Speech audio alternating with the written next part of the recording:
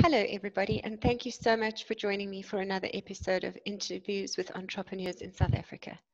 Today, I'm very excited to be talking about this crafting trio who got together and decided to start their own business called the Creative Hobbies Hub.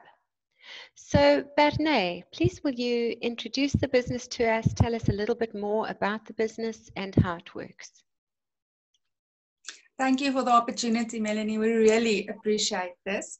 So I am Berne, and then we have Veronika. Just Veronika, wave, please. And then we have Michelle. Michelle, wave. Say hello. There we go. So the three of us know each other from a television show that we used to do for KykNet, or that Michelle and I still do for KykNet, called Kunstvleit. It was a reality show, crafters competing against each other. And Michelle is our anchor presenter, and she was also the creative producer for the show. And the whole show was actually her brainchild to start with. I produced and did assistant directing on the show as well. And Veronika was one of our contestants in the second season. Okay. But when you work so hard and so closely with each other, you do tend to become friends very quickly. And all of us have got crafting in common as a passion. And for months after the show was has already aired and stuff, we started drinking coffee together. We always say crafts and coffee brought us together. So we started drinking coffee together. And one day, the three of us sat down and we realized that there was such a need for people to be able to craft and receive crafting instructions and workshops, but they can't always be at a specific place on a Saturday morning at 9 o'clock. And we wanted to create a model where you don't have to get a babysitter or a hubby sitter, and you can just be in your house at your own time, at self-paced workshop. And when you're ready, you do it. If you can do it in intervals of 3 or 4 or 5 times, you do it like that. If you need to watch the video again and again and again and ask a lot of questions, you can do that. And that is how this business started, of putting craft tutoring workshops on video, on a platform where everybody, doesn't matter where you are, can access it. Even if you're on your own, far on a little farm, even if you stay in Uniondale, you can also be part of a big workshop. That's where this started. That's wonderful. So how do people actually sign up? So what we do is, our main platform from where we work is our Facebook page. So the Creative Hobbies Hub Facebook page is a very busy Facebook page, and it's such a lot of fun. And we advertise our workshops on this Facebook page. And then Michelle writes and creates platforms for us where people can register. So you basically click on the class that's being advertised, takes you to a page that explains everything in detail about the class, and then you sign up from there. That sends you an automated email with a link that takes you into a private group on Facebook. And once you access this private group on Facebook, the video is there. So the video, from the date that the video launches, the video is video on demand. So whatever time, whenever you want to watch, once you're in the group, you're always in the group. So there's no limit on the amount of times that you can watch that video. And in that private group, you can ask questions. We answer your questions. If there's something that you don't understand, if you need alternatives, if you need advice, we answer you, because we get the notifications. And as soon as those notifications come in, Veronica's on them. Veronika runs the social media site. So she looks after everybody on Facebook, all the comments, all the answers, etc. So she looks after that. So as soon as it's asked, she's on it. She knows it. She has this radar, special radar for it. So she gets to be. Okay, that's awesome. And that's wonderful. Thank you for clearing that up for everyone who's watching. So, Veronika, how do you fill that role? Tell me more about that role that you fill in the business. Okay, so I have the nice job in the business. I do all the creative stuff.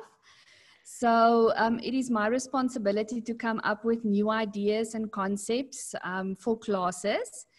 And they pretty much trust me and give me free rein. So I make a couple of projects ahead of time, and then we get together and we discuss, which ones will be most suitable for our viewers.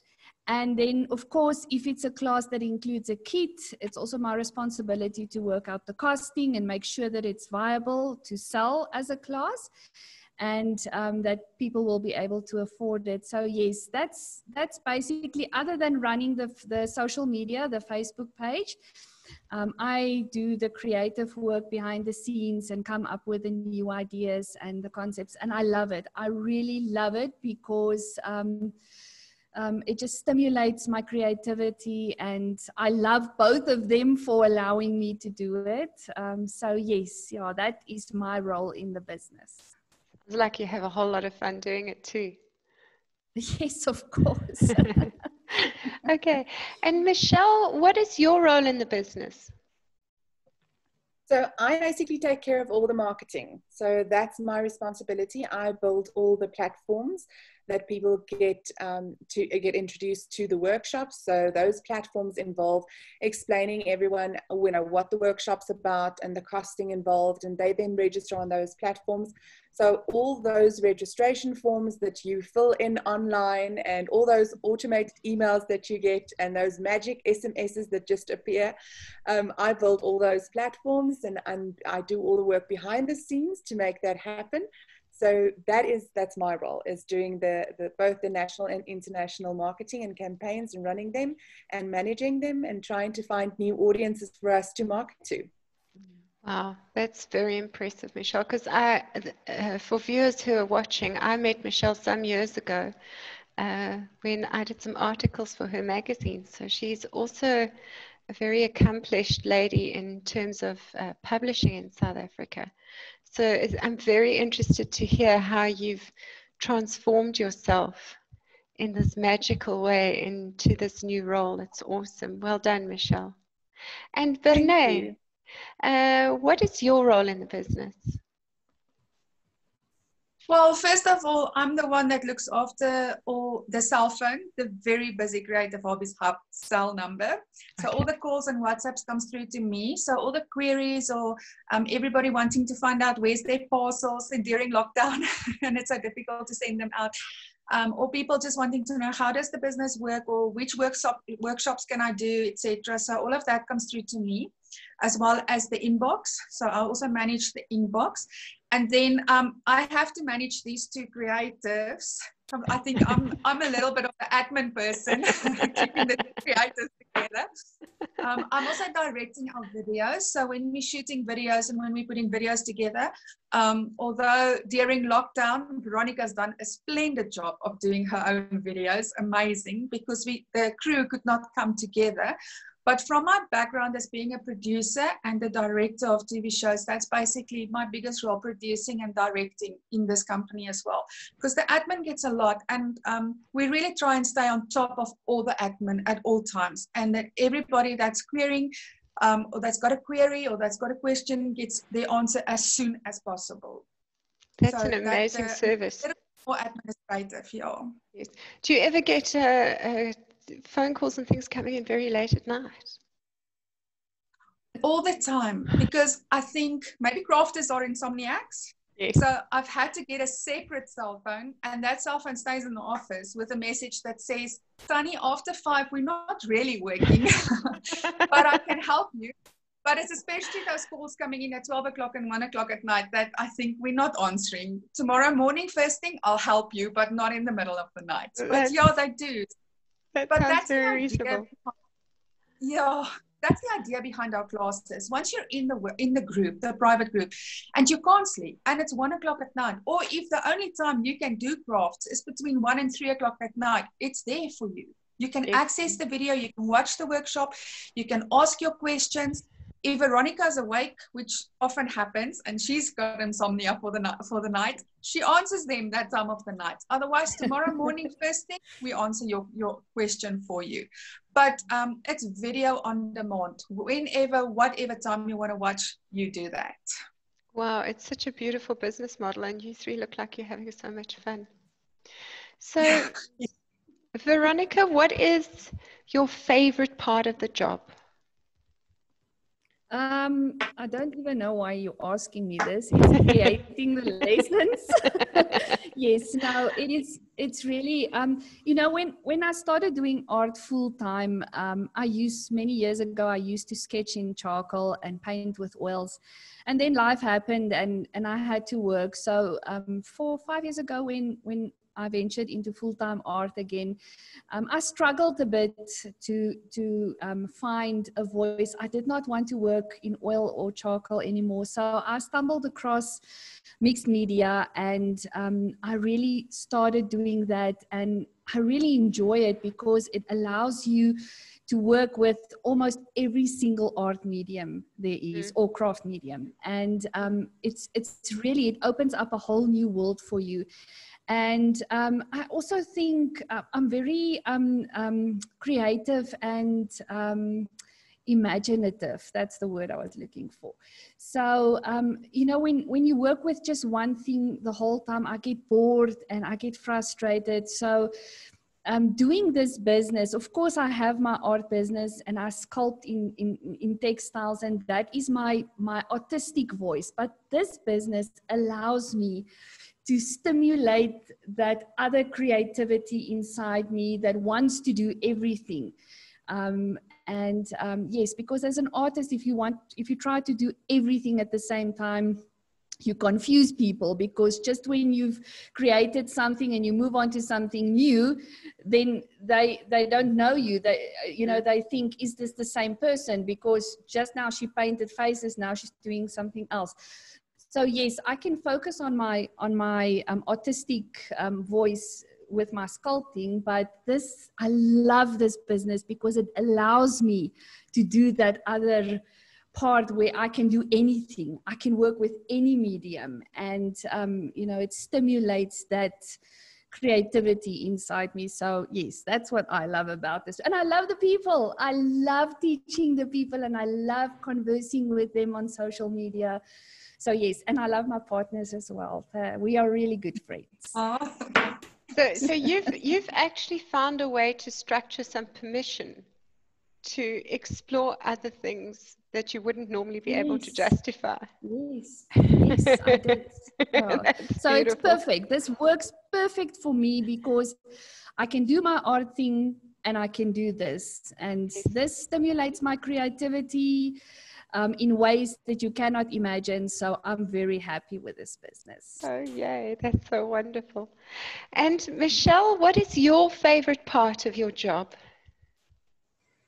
I think the challenges around the technical side of things and finding, we do a variety of workshops. So it's not just a matter of targeting the same people all the time and getting them to join classes. We're doing a textile class next month. So that's going to change the entire structure of what we do, because we've never done that before.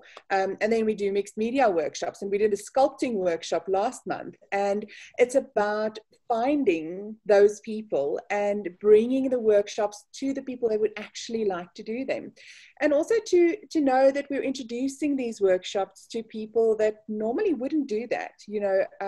I think with the lockdown, it's given us the advantage of people doing workshops online. Traditionally, they wouldn't do that. They would like to attend a workshop in person. And this has kind of pushed everyone into exploring the idea of doing something online. And we've had so many people saying, we've never done something like this before. We love it. And it's my job to make sure that they get the information and to make sure that they receive everything that they need. And that they know all the different workshops that we do offer. So I think that is quite a challenging side of the business, but it's something that I really enjoy. That's wonderful. Now, I speak to a lot of online course creators who say they find it challenging to get people to actually sign up. They create wonderful courses, but the people aren't actually signing up. So what do you think your secret is to getting people to commit and sign up to your courses? Well, I think there are a lot of different, I've done a lot of training. As you mentioned before, I was traditionally in publishing. And with the entire publishing industry kind of changing and evolving, I needed to find a way to introduce crafts on an online platform, in an online way. So that pushed me into discovering these areas. And I've done a lot of training, a lot of training through very, very amazing people, both locally and internationally. And I've done so many different courses. And I think the secret to our business and to our business model is the fact that I'm not just relying on one person's opinion of how to attract people and how to advertise and how to do things. I've done so many different courses through so many different people that, we experiment and we try different things until we find the platform that we find successful. I think also the fact that I've been in a crafting industry and craft environment for so many years, I really do understand the people that want to do these workshops. I understand what they look for, what their interests are, what they'd like to do and not do. So I think that sort of knowledge is something that you can't buy. It's something that you've acquired through experience. And I think those are all advantages, especially along with the show that we've done. That has again given us a whole different platform of introducing people to crafts. We've never done anything on television before. So we've done printed media, then we did television, and now we're doing online. So we have a lot of different areas that we can feed from to get our target audience. And I think that's our success. Okay, so I have just been notified that we are getting towards the end of our time. So Berne, if you can tell me, what's your favorite part of this business and your role in the business? I think, it's the creative. I'm also a creative person, and I just love the projects and also doing the projects, and you keep on learning. But to me, I think the biggest thing is the people and the therapy that goes with it. There's a lot of art therapy happening through the craft workshops. We get to speak to a lot of people. We can pick up the frustration of the lockdown. We can pick up the role that the crafts and the arts are playing in eliminating anxiety and stress and fear. And we get to connect with people, especially when it was 21 days lockdown and everybody was really inside their houses and you didn't see another person.